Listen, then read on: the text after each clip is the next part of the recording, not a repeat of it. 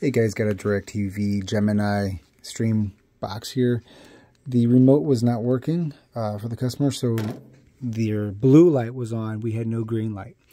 So what I basically did is you're going to unplug the power, hold the red button on the side, and then plug power back in. If your unit is hardwired, just check your connections between your router and your system. I would recommend if you don't have any green light and it's flashing on the back of here, unplug your cable. And then, like I said, hold the little button here. And then plug back in your power at the same time. And hold on. Okay. And then now we have a blue light. DirecTV's loading. As you see, we have the purple and blue lights. DirecTV now loading up.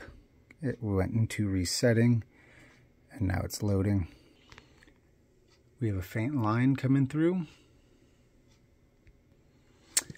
And our network is flashing red. Alright, so with our remote, we're going to go ahead and choose our network. You can either type in your password. I'm going to try attempting to plug in the Ethernet cable.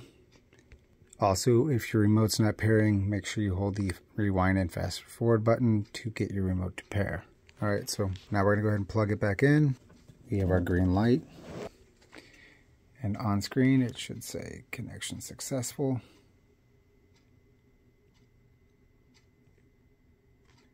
There it is.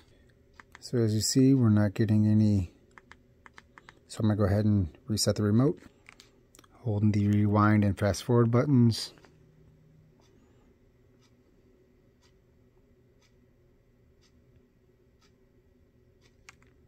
So now it's pairing. There we go.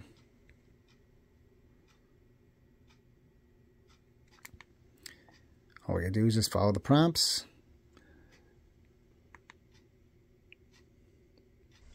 So guys, that's all there's to it.